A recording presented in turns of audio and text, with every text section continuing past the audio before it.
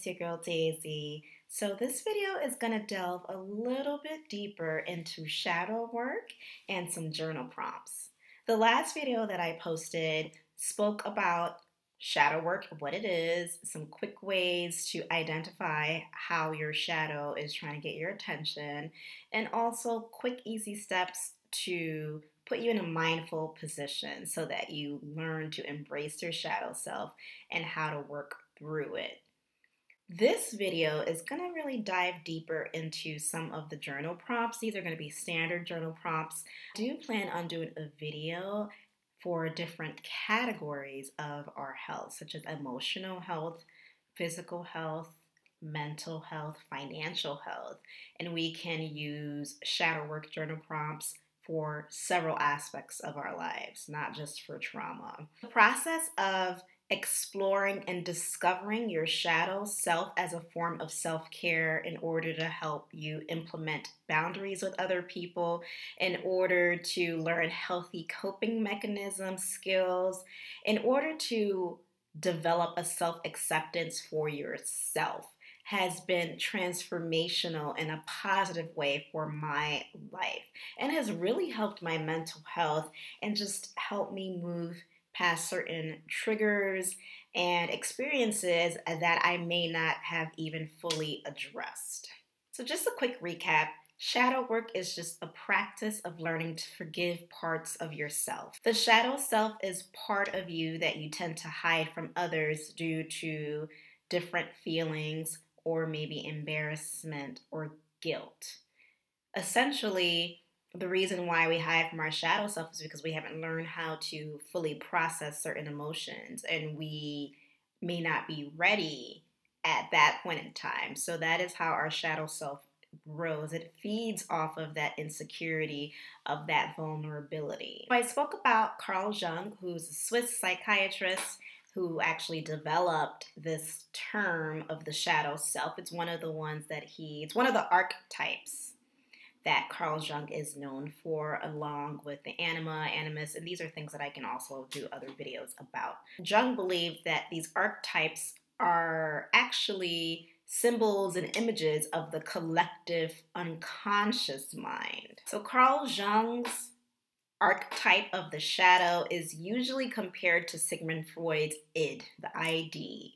And Sigmund Freud spoke about the ID, which is comprised of three parts, are the id, the ego, and the superego. So according to Freud, the id is the main driving force that is responsible for just motivations, the sexual drive, the hidden drives or hidden memories, and aggressive drives. The superego, according to Freud, is the moral conscious, where our ego is the in-between of all of this. So when people compare Sigmund Freud and Carl Jung's to have the same theologies, that's actually incorrect.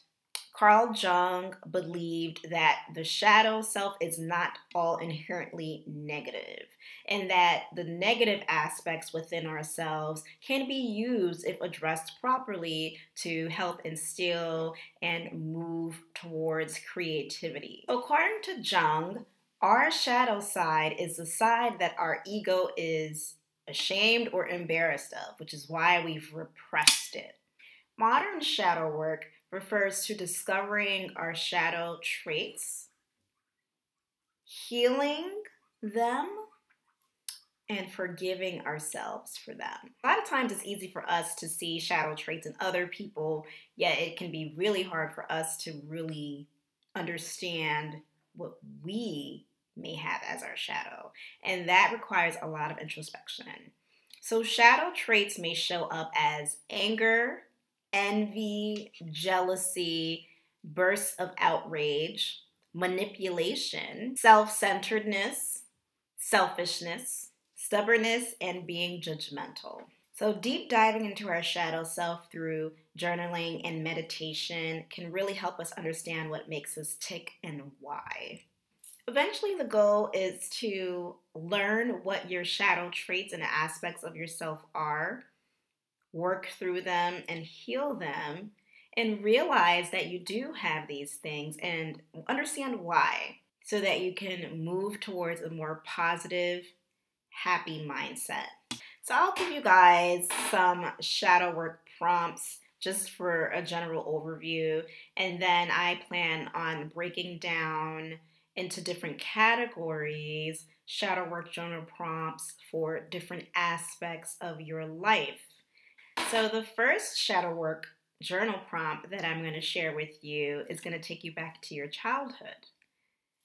Name a time where you were wrong in your childhood. How did that make you feel? Has this situation affected you in your adulthood? How have you started healing through this? The second journal prompt is think about a person who betrayed your trust. What would you say to that person now? The third prompt is write about a time that someone you saw as a role model let you down. The fourth prompt is name one trait that you see in other people that you wish you had. Why do you not have that characteristic yourself? The fifth prompt and the last one for this video is going to be what were your parents or guardians' core values growing up? How did those values make you feel at that point in time? Do you still hold those values today? If not, why? Well, I hope you guys found this video helpful to get you started on your shadow work journey. I know it's been super instrumental in my own journey, and trust me, I use these techniques myself. And when I find that I do this more consistently, I find that I'm more open to growth. And it's okay to show yourself grace. It's not going to be easy because a lot of the feelings when you really look back at your responses, you're like, wow, I really felt that. I can't believe that I used to believe that. Or there's just certain things that may not resonate with you at this point in your life. And that's okay. Just be kind to yourself. It is not an easy process. Just show yourself love, show yourself grace, and know that you're not alone on this journey. The healing journey is a tough one, but it is not impossible. It is very possible. You just have to believe it.